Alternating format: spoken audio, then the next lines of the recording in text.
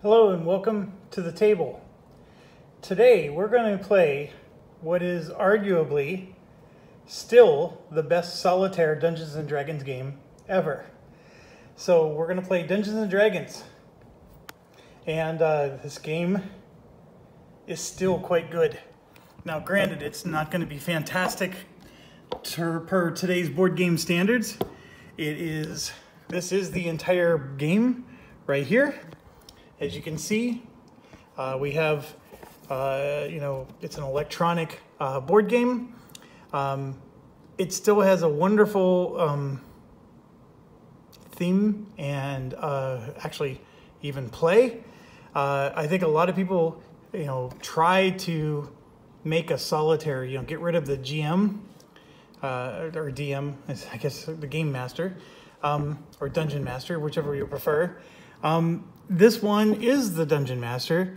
It is a very simple game, so I'm not going to, elaborate on it too much. It does require a 9-volt battery. It is no longer on the market. I think this game came out in 1981. Yes, you heard me correctly, 1981. And here is the little promo for it. It's a game of skill. Game of strategy. It is for 1 or 2 players, and you can play. I can tell you, it's a lot easier with 2 players because one can. There's a dragon in this game, and one player can toy with the dragon while the other one takes the treasure. But obviously, it's not a cooperative game. So when you're playing a 2-player game, you are actually fighting with each other and things of that nature. So let me introduce you to the game. And then these are the components, and they actually, this is just a drawer that slides right underneath the game itself, although I'm having a hard time doing this with one hand. There we go. It just slides right into the game, so it's pretty slick. I am missing some pieces. Since it's from 1981, I think that I am going to be given a free pass on that one. But I do have the important pieces, which are these 4. One of the pieces I know I'm missing is this. So this is for the treasure room.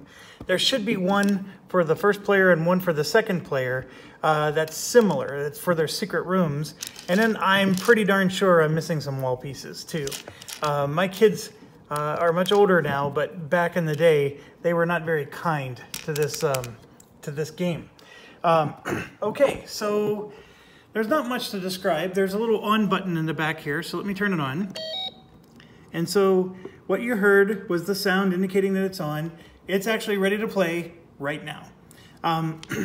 It is ready to play what is called a level 1 game. There's also a level 2.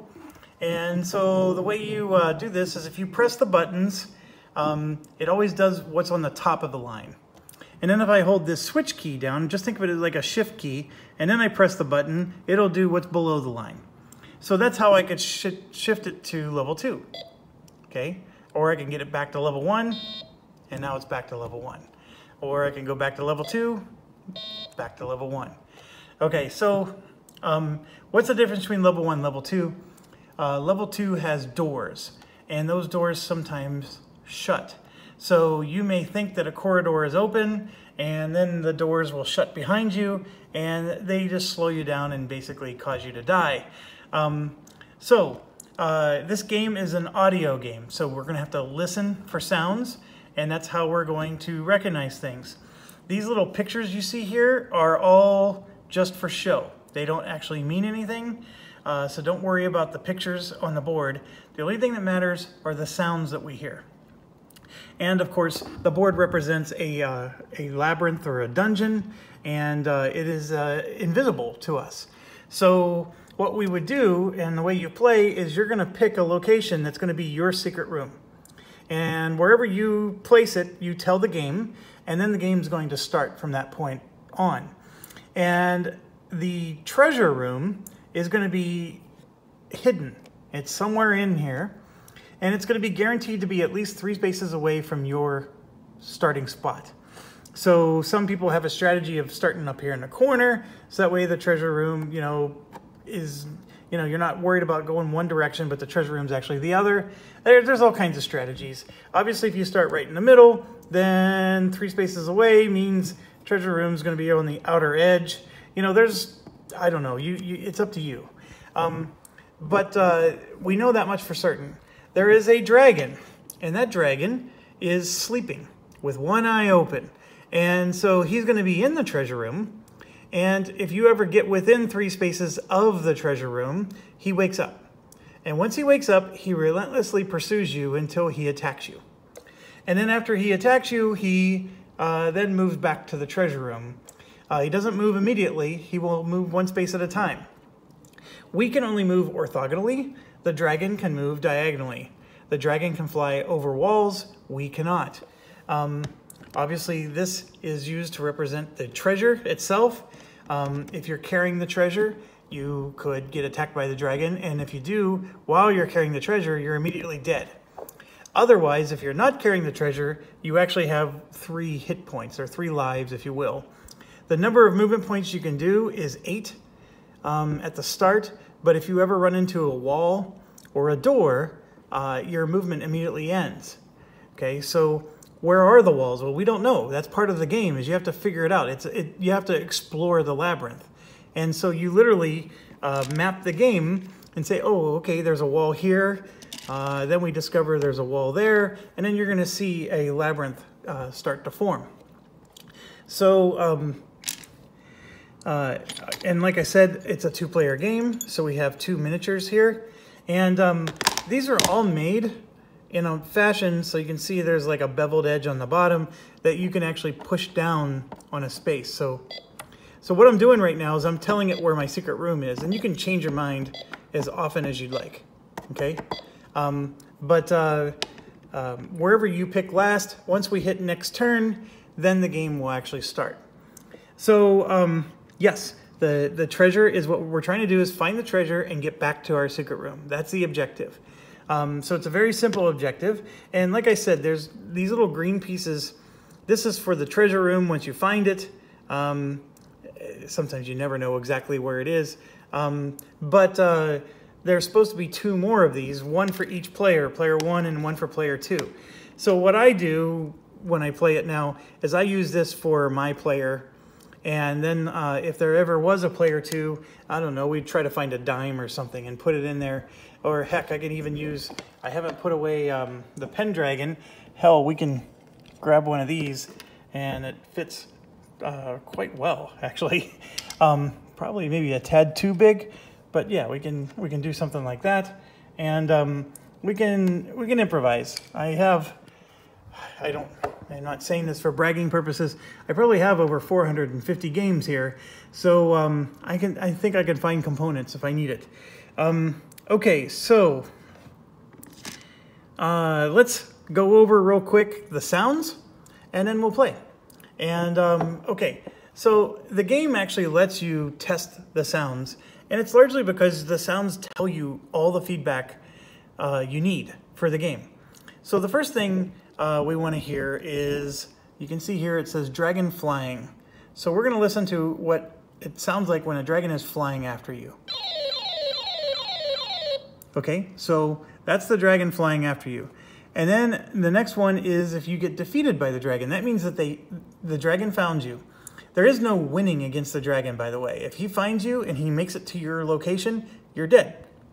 Or you lose one of your life points. And I forgot to mention, when you lose a life point, you lose your movement speed gets cut, I think, by 2 points. You start with being able to move 8 spaces, then it drops to 6, then it drops to 4, and then you're out of the game. And like I said, if you have the treasure, you're immediately out of the game if the dragon catches you. So this is the defeat sound. So for a 1981 game, it's pretty good. And not only that, but even in today's standards, it still makes sense. That first one sounded like a dragon flying. The second one actually sounds sad. Okay, this is the dragon attacking you. This is how you know the dragon woke up.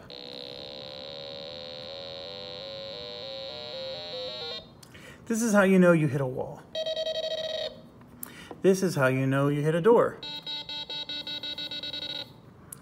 This is an illegal move.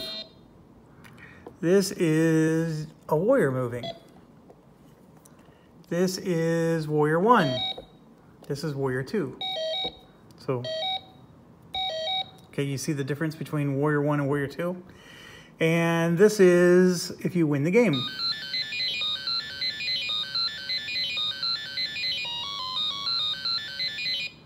And then the treasure is going to sound very similar. And that's all the sounds in the game. Okay, so like I said, we got to figure out where our base is going to be, okay? Don't over analysis paralysis this one, folks. Just pick one and go. So I'm going to pick that spot right there. And I'm going to, oh, I guess I like the guy with the mace. So there's my guy. So I'm going to push it one more time just to make sure. And then I'm going to hit next turn. Okay, now it's saying, where is player 2's secret base? So we're not going to have a player 2, so I'm going to hit next turn again, and now it's a one-player game. Okay, so let's go find this treasure. So first thing I want to do is let's go, I know for a fact that the treasure is not in this corner. So one of the strategies is there's no time limit to this game, so let's map out the dungeon. Like, let's know as much information as we can before we wake up this dragon. So I'm going to map out this corner, and that's my strategy. Because we know that the treasure has to be at least 3 spaces away, so I pick a spot that's less than 3 spaces from a corner, and now I can map out an entire corner safely.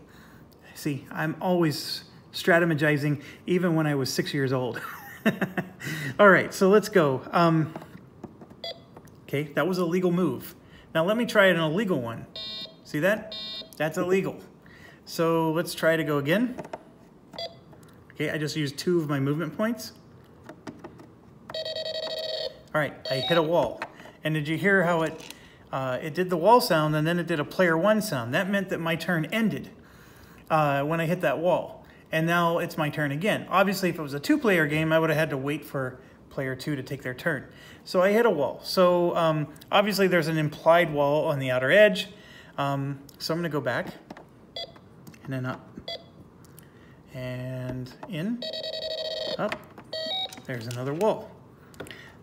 So we're already seeing that there's a bit of a dead end here. I'm willing to bet that this is all clear. I don't think there's ever any spaces on the board that are like impossible to find. So I'm gonna try to see the other direction. Oh, I hit another wall. All right, let's go. Oh, that worked. That worked. That worked. So this is all open. And yes, you can have a wall right next to your starting position. They said that, you know, obviously you're guaranteed, I think, if I remember correctly, you're guaranteed to have at least 1 or 2. So it's possible I'm gonna have a wall here because I already know I have 2 entrances to my secret room. So let's try going up. That worked. So the idea here is I'm trying to get as much of the dungeon understood as possible. Because once you wake up this dragon, he's relentless. And you want to know where to go without running into a wall. All right. So we got another one there.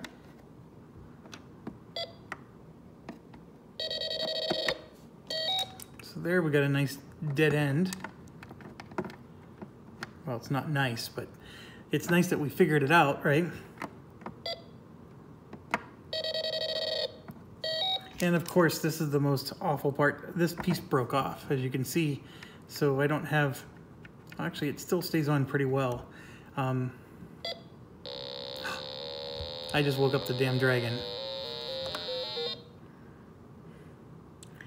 Okay, so I'm within 3 spaces of the dragon. I think it's safe to say the dragon's not in this corner. So that means the dragon is down here somewhere. And obviously you want to get the treasure, but the dragon is literally sitting on the treasure right now. So you need him to chase you, but you have to go where he was, right?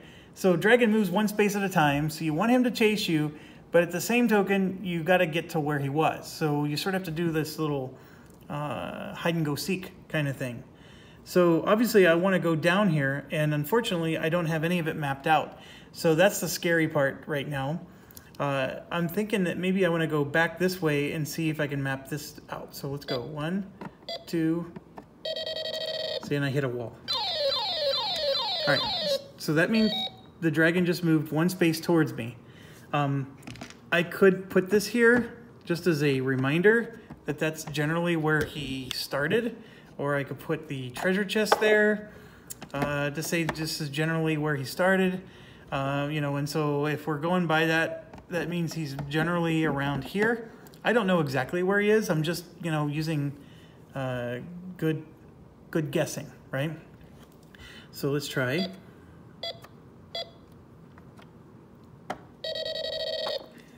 All right, this is not good. So by my, oh, he already got me. So I've already been attacked. So we know for a fact the dragon is exactly at that location. All right, so that means he flew 2 times, right? So that means this treasure is 2 spaces away from there. So it's one of these 3 spots, I'm guessing. I'm willing to bet it's not this one, because remember the first time he flew, we were over here. So I'm willing to bet the treasure was here, and he flew this way to come towards us, and then we walked right by him, and then he flew that way and got us. So I want to get this treasure. I know I have a pathway up here, but let's see.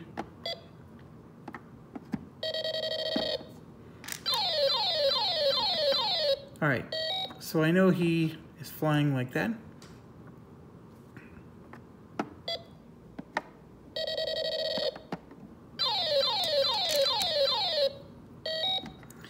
So I'm pretty sure he's there. So I run a large risk if I try to run by him when I don't know what the map looks like. So what I can do, now if I go to my secret room, he can't see me anymore, and he'll actually fly back towards the treasure. So what I want to do is I'm going to probably do...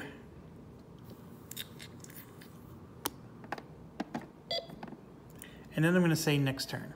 So let's get him to go there. And then I'm going to go... and then I'm going to say next turn. And he will fly diagonally towards me. There. And now I want to run by him. So I'm going to go... 4, 5... oh, no! No! And so not only that, but look, the dragon is... if I'm doing it correctly, the dragon is in my way. There's a solid wall all the way across. Okay, oh no, that was another wall. I'm pretty sure that's where he is.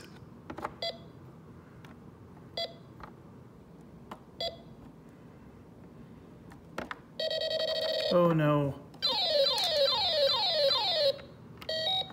This might have actually saved me, because I think the dragon's there now.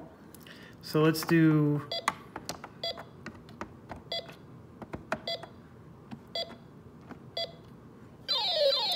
all right, because remember, the dragon attacked me once. So my movement points dropped from 8 to 6, because I lost some strength. So it would have been really nice to have those 8 movement points right now, but... 1, 2, 3, 4, 5... 6. So I'm pretty sure he's there. Now this is going to possibly kill me. If I hit a wall, I'm screwed. So let's try going this way. Oh, we got lucky. Let's try to get to the treasure. Nope. So my guess is he's right there. So we got lucky again. Nope. Oh my goodness, this is getting quite hairy here. I'm gonna hit a wall eventually, just like there. Oh crap. Yep, I was spot on. Right there he is. So I'm down to my last life. And I can only move 4 spaces at a time.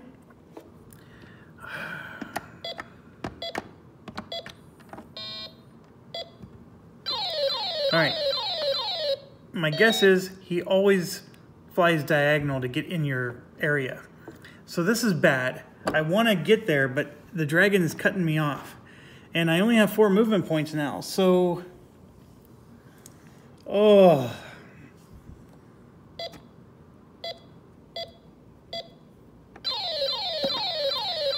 Alright, I got him to go up there.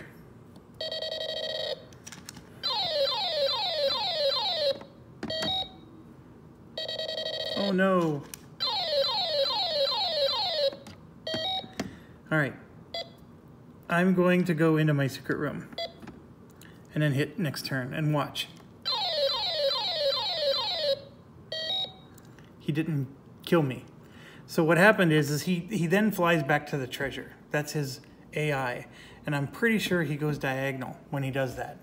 Because he always goes to the row or column of his target. So now I'm going to go 1, 2, see, 3, 4. I was able to walk by him because he went diagonal. And so he probably went diagonal again like that. So if I hit a wall, the game's over. And the game's over.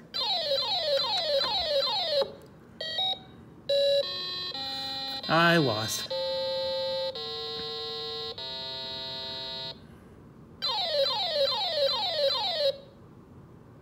So that is a complete game of Dungeons & Dragons Solo, the Labyrinth game. And that was still fun. It's a little nerve-wracking because you don't know where all the walls are. And obviously there's a ton of luck. And I know I make fun of games that have a lot of luck in them, but I think this one has a nice mix of luck and strategy. And for 1981, this was freaking awesome. I also had another game that my stepmother threw in the trash. It was flawless and it worked perfectly, and it was called Dark Tower.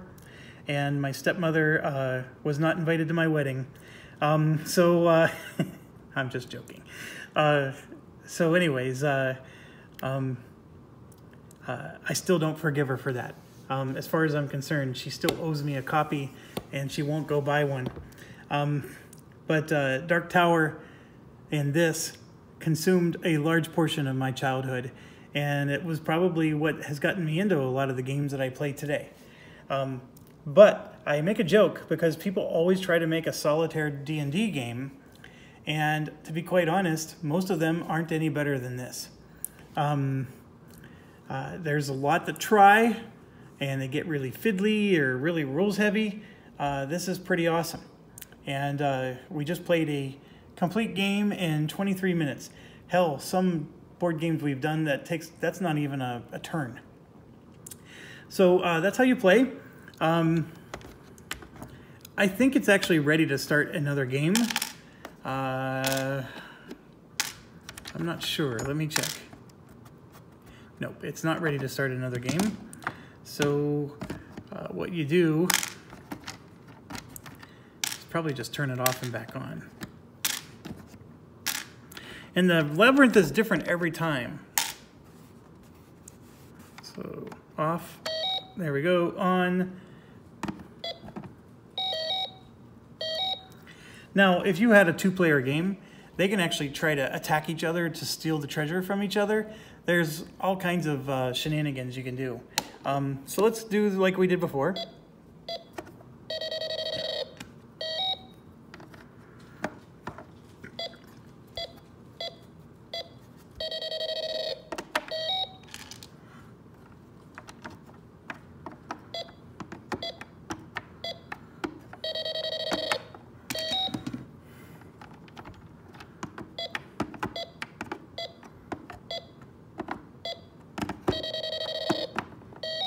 And I hope you're appreciating my desire for getting the labyrinth figured out, because when that dragon's chasing you, you need to know where you can safely run and not run.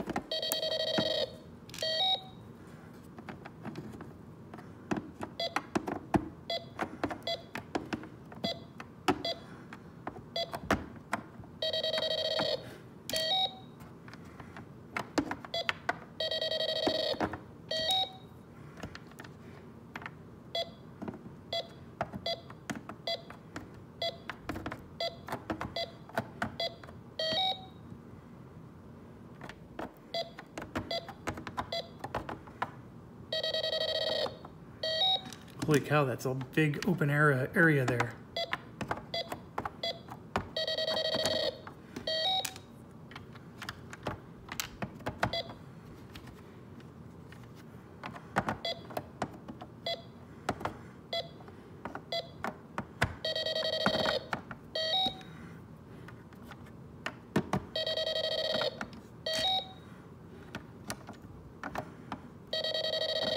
Oh, definitely hit a dead end there. Uh-oh. So, he can be anywhere, folks. I mean, we know it's generally not up here, but he's either in this corner or he could be even creeping over there. Oh boy.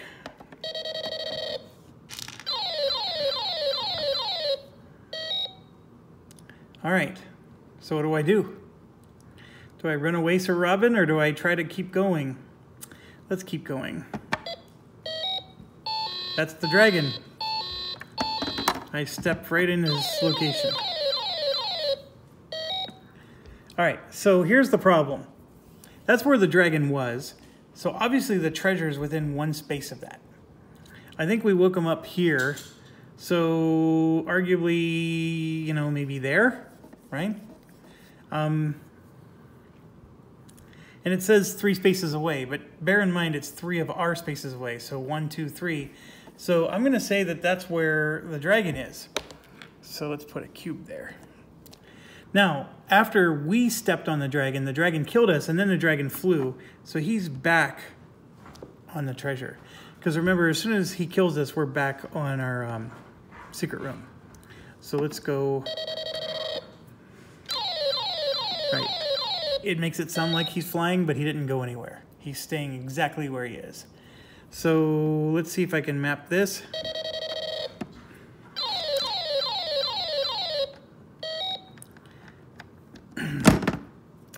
Okay, I can take off the cube. This is going to be challenging.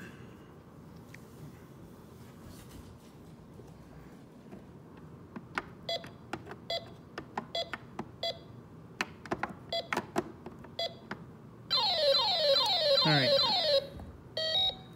So I think that's where I want to go. And so I want him to fly towards me a bit so I can get him off the trail, right? So I'm going to hit next turn again. I'm going to hit next turn again. Now let's run. 1, 2, 3, 4, 5, 6.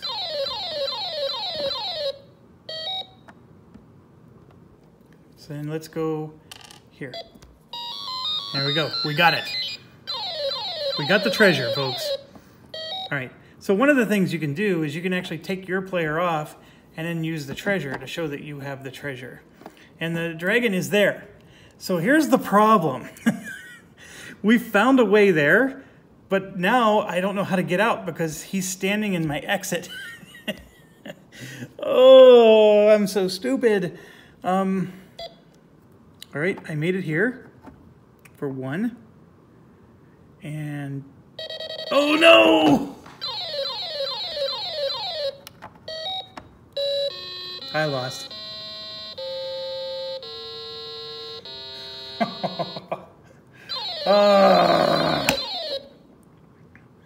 Okay, so obviously I could have chosen to go this way, but I was worried about the same outcome.